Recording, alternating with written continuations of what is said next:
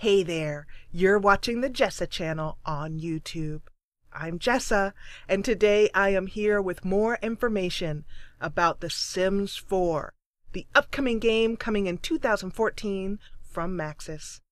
And what I have here in front of us is the October 2013 edition of PC Gamer. Now this is the UK edition, so that's why we see, for example, the pounds, 20 pounds up here in the top. So this is the UK edition of PC Gamer, and what do we see? Right here yonder, on the bottom left-hand side, I'm going to point it out to you. Right here, The Sims 4, on the couch with Life Sims Moody sequel. Let's see what it has to say.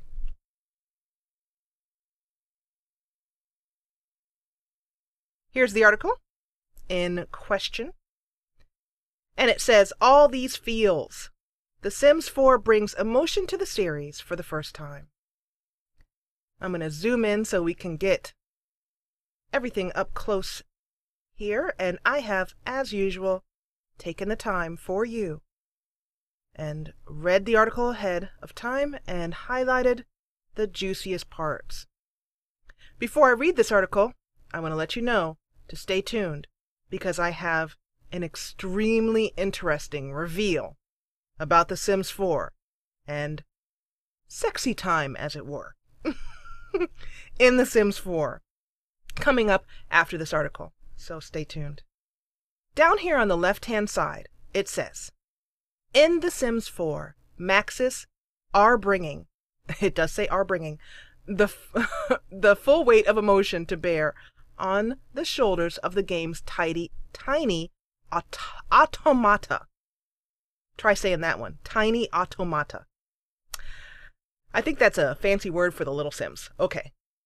And an argument might leave a Sim feeling angry, while professional failure might lead to depression. A darkened room lit by flickering candles might spur your Sim into a romantic state, an emotion I suggested several unpublishable names for during my visit. We have a naughty reporter here. Down here, continuing, under second that emotion, it says, the emotion system replaces the binary happy and sad states of prior Sims with 14 feelings that impact that character's behavior. This is where I'd like some comments from you below, down below the video. Leave a comment about how you feel about this, because I'll let you know my opinion is that it's saying there are, in previous games, there were a binary happy and sad states. This is not true. It's basically saying there's only two states of emotions that the Sims felt before, happy and sad. Or, basically just kind of a quick range between happy and sad states. This writer obviously was not a Sims player, or at least a heavy-duty one, because if you have been watching my Sims 2 Let's Play, and I invite you to do so with a link in the description box below.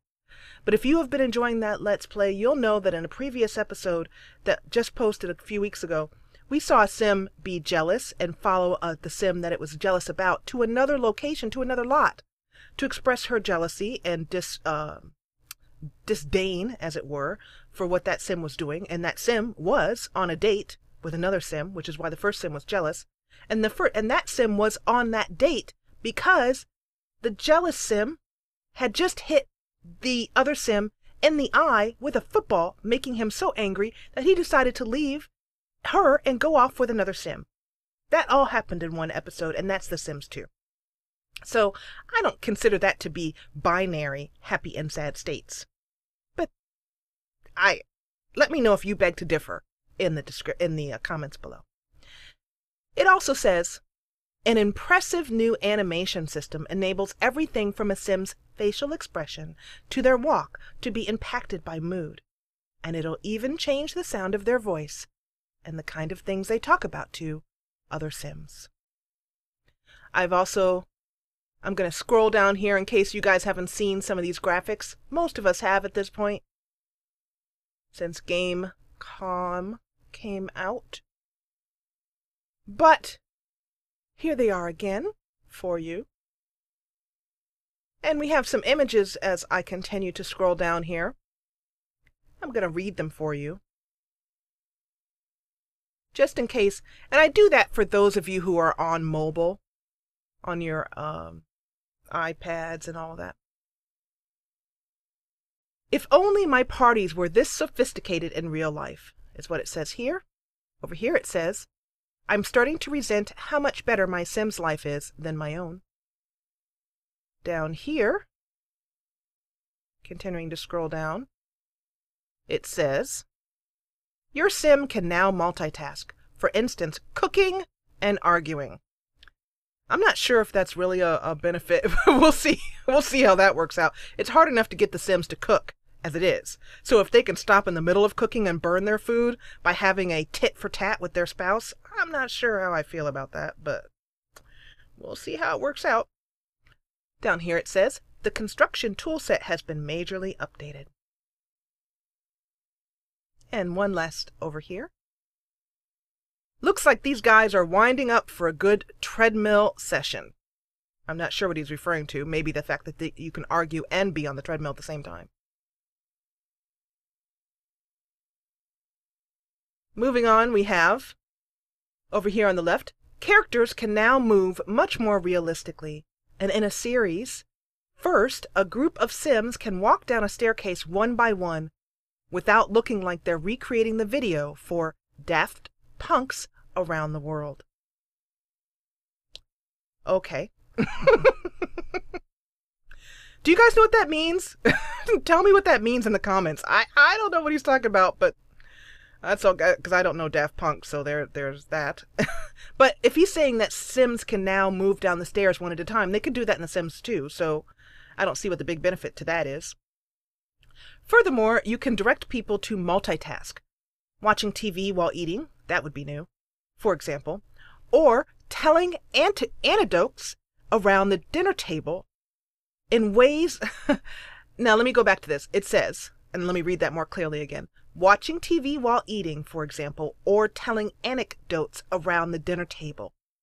So, once again, you can tell anecdotes, that's a fancy word for stories, around the dinner table already. My Sims talk to each other around the dinner table and tell each other what's going on with school. One of my new Sims in The Sims 2 is pregnant, and she has been explaining to her girls at dinner how mommy makes daddy pregnant. It's very cute, their dinner table conversation. The girls are, fairly young children, so it's fun. Anyway, in ways that make micromanaging your Sim's individual needs less arbitrary. Fans of John Osborne, I don't know who that is, let me know who that is in the comments, will note that it is now possible to direct your Sims to have an argument while washing the dishes, which he had mentioned already. Every emotion confers a benefit of some kind, even negative ones. If your character is enraged, you can direct them to work out on a treadmill more intensely. Not only will they burn off the anger, but the workout itself will be more effective. Maybe they will get thinner quicker, or their fitness will improve quickly. This then feeds into the game's broader objective, which is to populate the world with engaging characters. Because athleticism is a prerequisite for working in the space program, you'll probably want to ensure,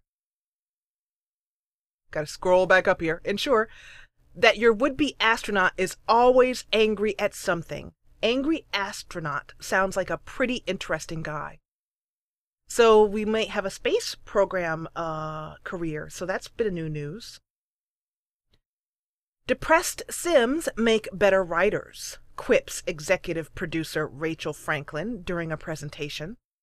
There's an uneasy ripple of laughter around the table. I consider asking if Sims that feel pleased with themselves give better presentations, but don't. So that's just the writer being snarky there. But basically what it's saying is that depressed Sims can make good writers, so we'll still have the ability to write in the game, which is good, using the computer.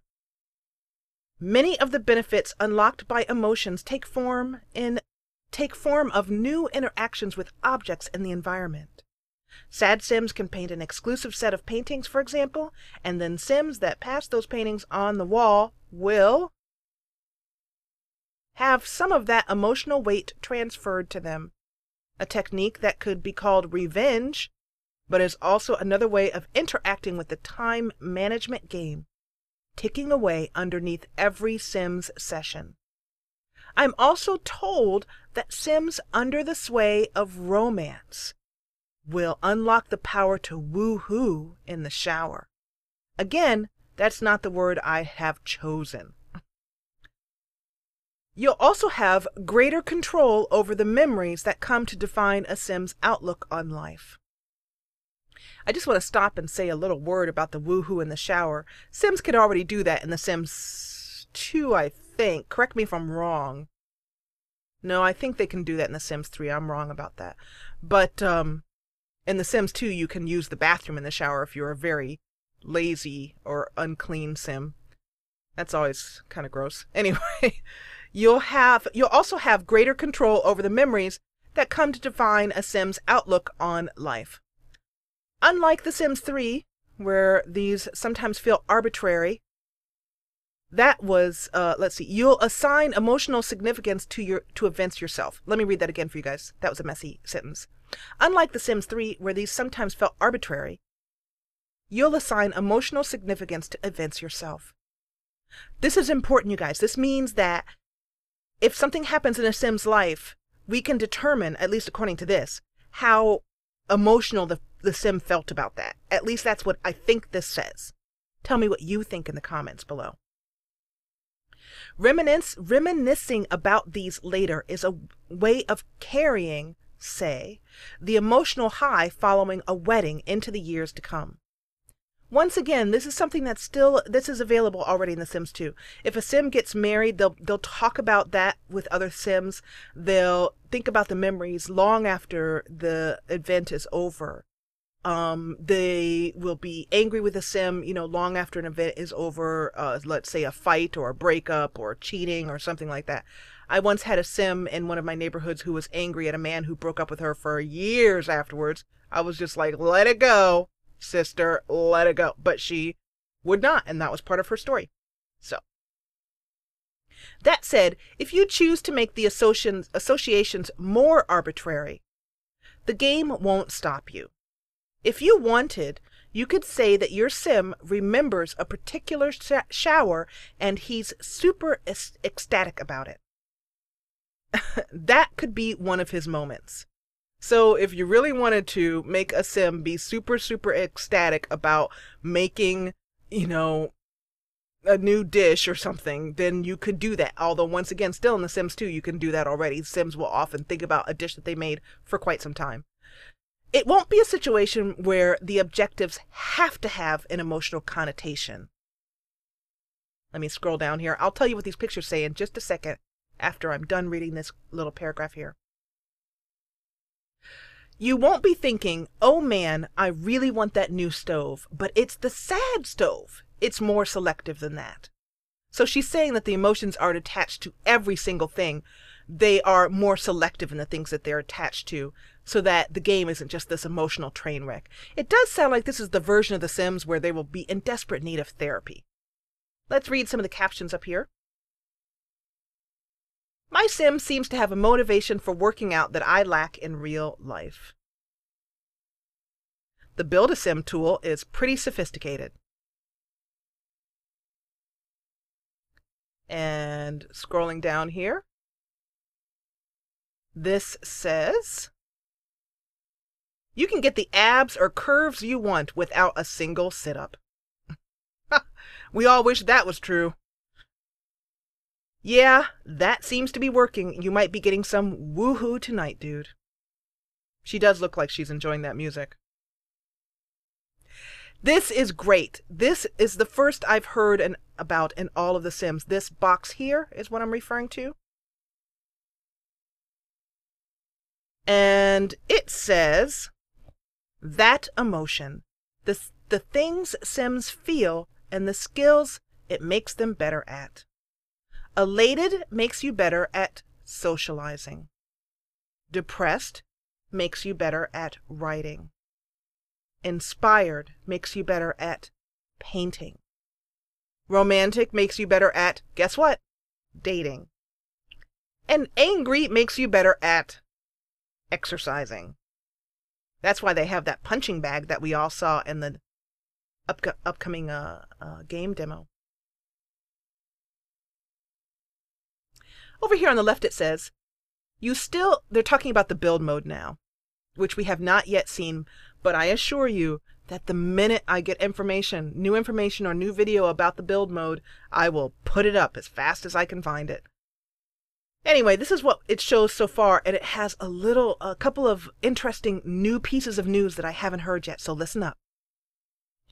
You still lay out foundations, walls, and furniture on an isometric grid, but the game now recognizes when a walled-off area constitutes a room and is capable of smartly rescaling and repositioning that room, decor and all, on the fly. We've already seen that. Basically, it's when you can take a whole room and pick it up and slap it down somewhere else. Those are all fancy words for just saying that, basically. And it includes the furniture and the paintings and all the decor. No more redesigning an entire house because you made the kitchen one tile too narrow for the fridge you wanted. Once again, he's not a Sims player, or not a very good one, because at least as far as I know, all refrigerators are one tile. It'll also be possible to adjust ceiling height. This is important, you guys. We can make the ceilings higher or lower. So we can make a nice low cave-like room, or we can make a nice tall room hopefully with tall windows. So it has, at least according to this writer, ceiling height is confirmed. It will also be possible to adjust ceiling height, allowing for much greater architectural freedom. The game's art style has shifted too, away from what Maxis view as a Bostonian style towards an atmospheric southern look, featuring multi-level gallery houses that recall New Orleans. The world is still dazzlingly vibrant, but the color palette is being managed carefully. I see concept art for a nighttime neighborhood drenched in deep purples and oranges, set off with dark green foliage. It's an atmospheric image. It's not something I've associated with the series before. He's talking about an image that if you get the new future expansion pack for The Sims 3, you'll see the same image that he's talking about as an Easter egg in that expansion pack. The new Build-A-Sim tool works remarkably like the revamped Eve character creator that debuted with the MMO's Incarna expansion. All of those fancy words mean that the new Build-A-Sim tool, which allows us to push and pull Sims and mold them like clay, is very similar to the Eve, if you've played Eve, the MMO, which I have not. It's very similar. That's what it's saying.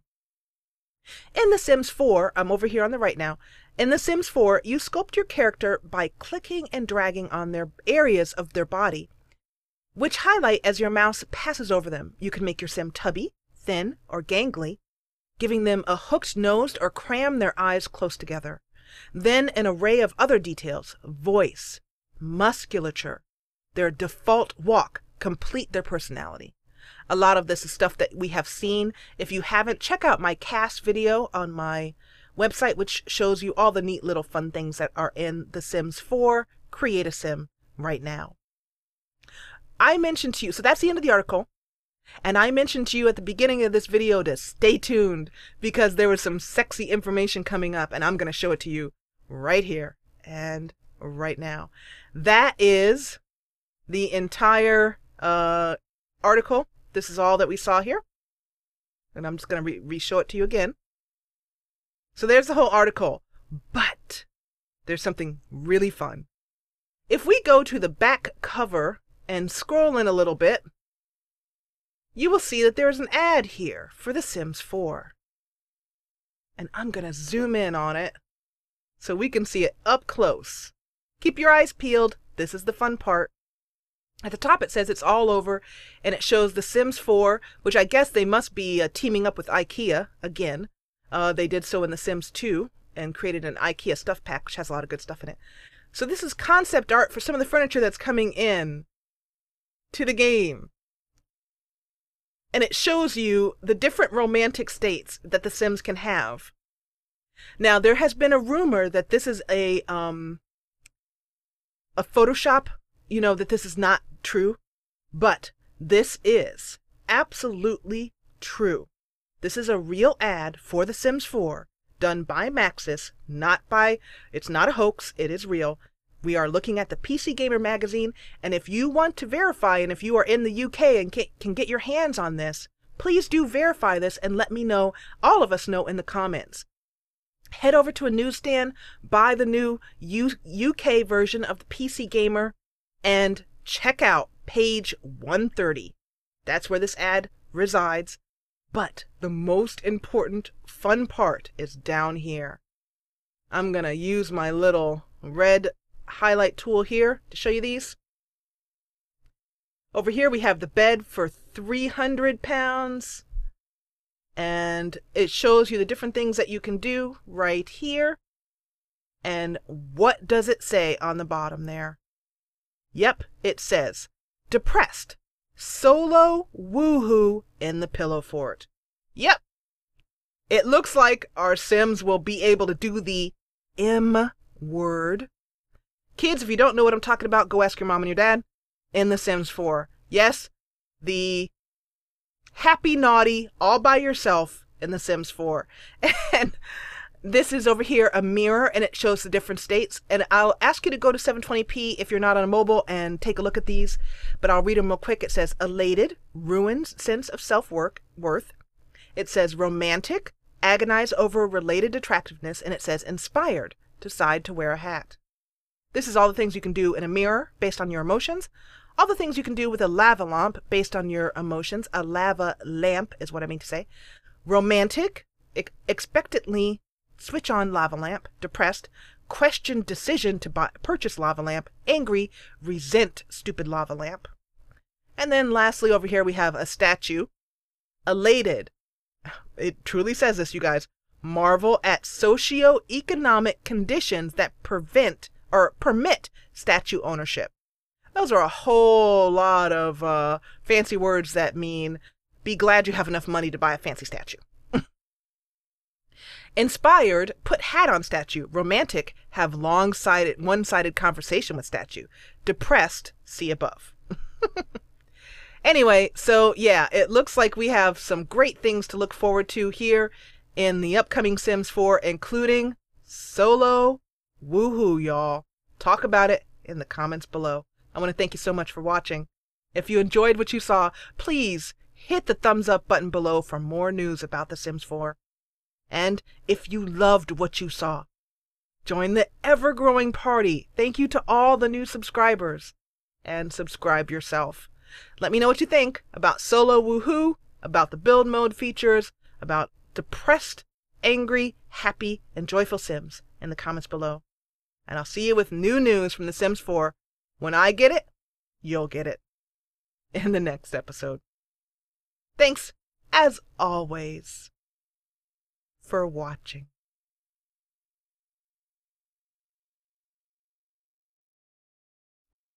Get every new Jessa Channel video right in your email inbox.